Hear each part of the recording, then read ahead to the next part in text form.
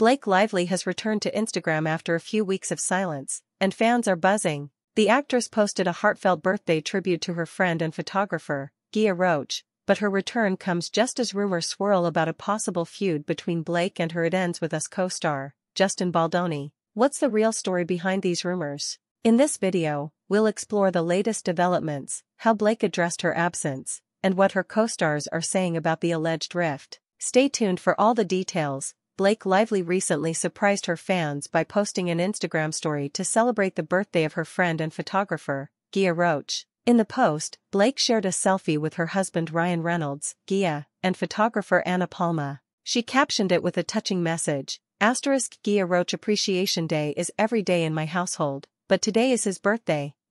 She continued to gush about her friend, calling him someone who shows up literally, creatively, practically, and emotionally. While the birthday shout-out warmed fans' hearts, it also raised questions. Blake has been largely absent from social media for over a month, and her return comes amid rising speculation about a rift with her It Ends With Us co-star, Justin Baldoni, who also happens to be the film's director. Fans first noticed something was off when Justin was notably absent from the rest of his cast during the film's press tour. He was seen doing solo interviews, and eagle-eyed fans pointed out that some of his co-stars, including Blake, don't seem to follow him on Instagram. Despite the rumors, Brandon Sklenar, who plays Atlas Corrigan in the movie, was quick to speak out against the gossip. He posted on social media defending the women of the cast, writing, vilifying the women who put so much of their heart and soul into making this film seems counterproductive.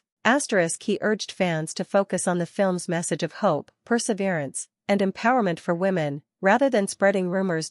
Brandon's post gained traction, and he further emphasized that It Ends With Us is an important project for survivors of domestic abuse, explaining that negativity and rumors only detract from the film's powerful message. He ended his post by encouraging everyone to lead with love and be kind. When asked about his post in an interview, Brandon reiterated his stance, saying that the rumors felt silly and that they go against the entire point of the movie. He emphasized how important it is for the cast and crew to remain united and focused on delivering a story that makes people feel heard, strong, and loved. So, what's the truth behind the rumored feud between Blake Lively and Justin Baldoni? While the social media sleuths may be reading into things, it seems like the cast is united in their mission to bring this impactful story to life. What are your thoughts on Blake's return to Instagram and the ongoing rumors? Let us know in the comments below. Don't forget to like, share, and subscribe for more updates on this story and other Hollywood news. Thanks for watching, and we'll see you in the next video.